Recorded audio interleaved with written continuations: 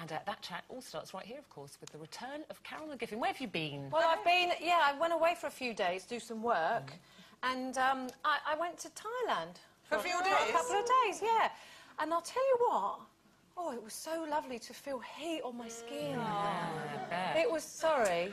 I wasn't going to tell anyone, because everyone's been so frozen and, like, you know, it's so troublesome. We're not a bit jealous, are we? No. Not a bit jealous. But, you know, it's like when you get off the plane anywhere there in Asia at the moment, it's just like having, like, a blow heater in your face, and, oh, it's just so lovely. lovely. It makes you feel completely different. Really, really different. Also, it's just so good for the see soul. sunshine as well. Sunshine and light, and sort of sitting outside till, like, you know, 9, 10 o'clock at night. You know, working, of course. Of course, No, really. And, you know, it was beautiful. It was lovely. Were you working with your writer? How can you write when you've got a drink in your hand?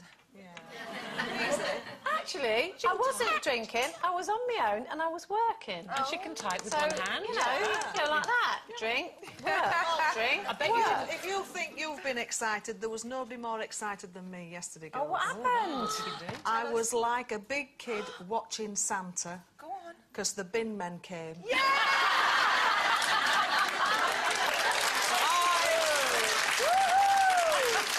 I actually went out and spoke to them because I was that excited about seeing the bins being emptied.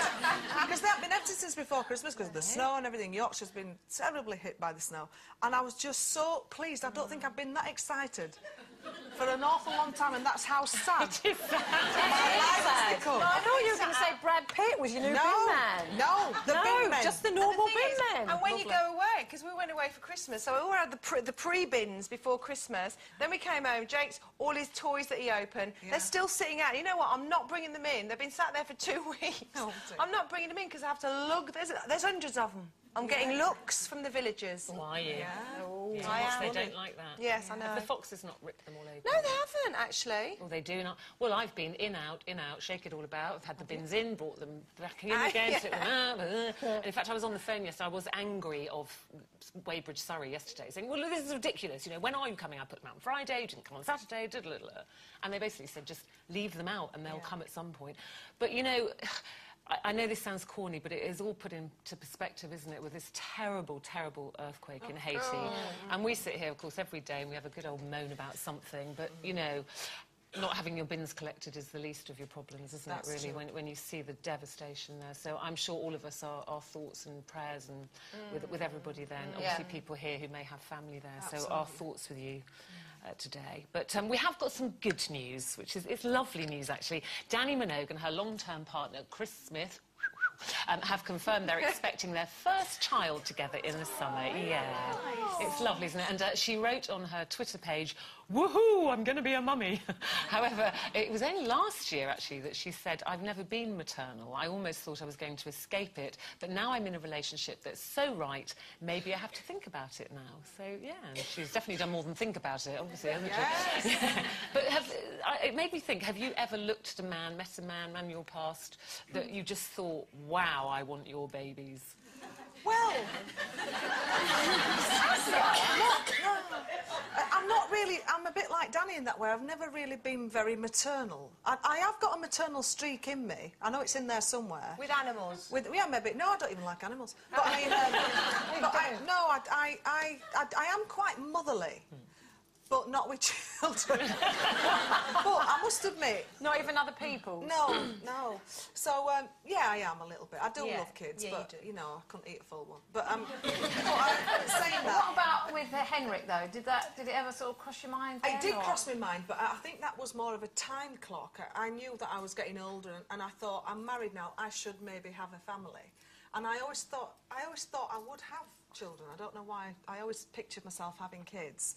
But now I've met Ed, I wish I'd have met him 10 years previous. But you did. I know, I met him 27 years previous. Yeah? But he was a wild child then. He just wasn't husband material for what I wanted out of a husband then. And I had other things to do. I wasn't ready for marriage. But do you think that would have been different if you had maybe met him 10 years ago?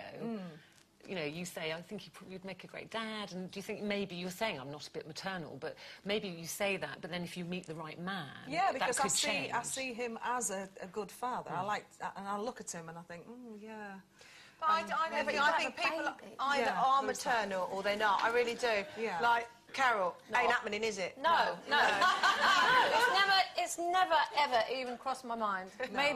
Maybe for 5 minutes once, but then as soon as you start thinking about it, and you just think, no, I'm way too sensible for that. Not that you're really truly in love. Well, no. Well, the thing is, no. No. But is it because you don't really like children, or you think I like children, I just don't want them, I just don't want to be a mum? I do like children, but I've never had that feeling that, oh my God, I really want to be a mother. I've never looked at a bloke that I've gone out with and thought, oh, you're the one, I love you so much, I want to have your babies. I've often thought, I've looked at a bloke and thought, I want to try and do what you do to have them, but I don't want to actually have one. And now, you know, it's different. It's too easy to say, you know, what if you'd met Mark 10 years ago? Well, he would have been 17, so it would have been no good.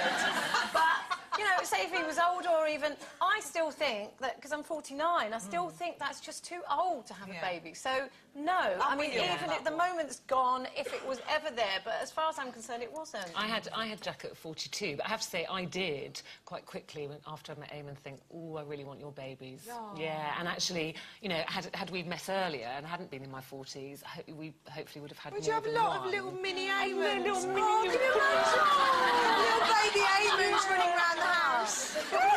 But also, see, he had... Yes, I've always seen myself with children. I mean, not when I was in my 20s, I didn't want them in my 20s, but definitely always saw myself with 3 or 4 kids. See, so did I, but I don't want any more than one. When I got married, I didn't look at my ex-husband and go, I want to have your babies. I wanted a baby. It didn't matter that it was his, because the problem is... No, I didn't mean that nastily. No. When I married him, it was the next step. Yeah. I thought, I want a baby. You know, I was happily married. But the thing is, I couldn't just meet somebody. So I met somebody tomorrow and I thought, oh, look at you. I want your baby. Thing is, you stuck with him and all. Yeah, that's true. Doesn't work like that. I would have done that with all them bin men yesterday. Bin men beware. Jane's after you. We're taking a quick